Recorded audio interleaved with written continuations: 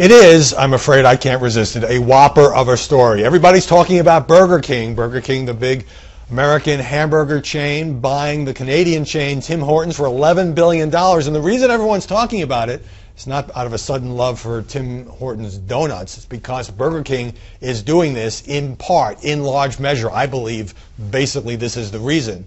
To avoid American taxes. The company is going to relocate its headquarters to Canada, pay a much lower corporate tax rate, and suddenly there's a great debate going on about why is this allowed. And my question is this: where have the media been? This is not the first company to do this. There have been something like 70 companies that have used this basically accounting gimmick to reincorporate overseas or in some other country and avoid or minimize or reduce paying American taxes, which means everybody else in America has to pay more taxes. So what is it? Is it just too boring? It has a really boring name, inversions.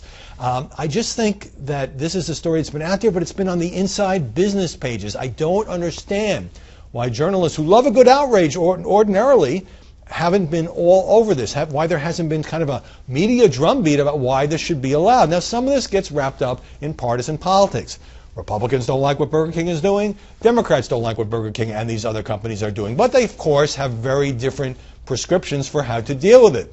The Democrats want to close this loophole so that American companies can't engage in this, it's basically an accounting fiction. Republicans say American corporate taxes are too high, should be lowered so the U.S. is more competitive with other countries. Both have a point. In fact, President Obama has proposed lowering corporate taxes in the U.S. somewhat.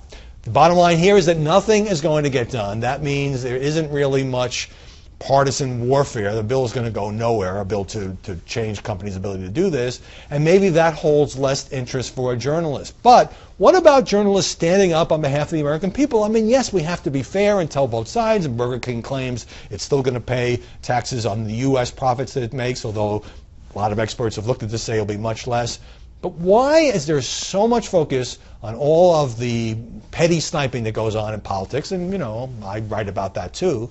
And not on this thing that just seems like a slap in the face. Why is this not a bigger story? And the last question I would ask, and then I'm going to go have some French fries, is this outrage going to last? Is Burger King's story going to continue to be in the news? Or 2, 3 days, 4 days, it goes away, everybody goes back to worrying about Labor Day? I think the media ought to stay on this. I think the American people are ticked off.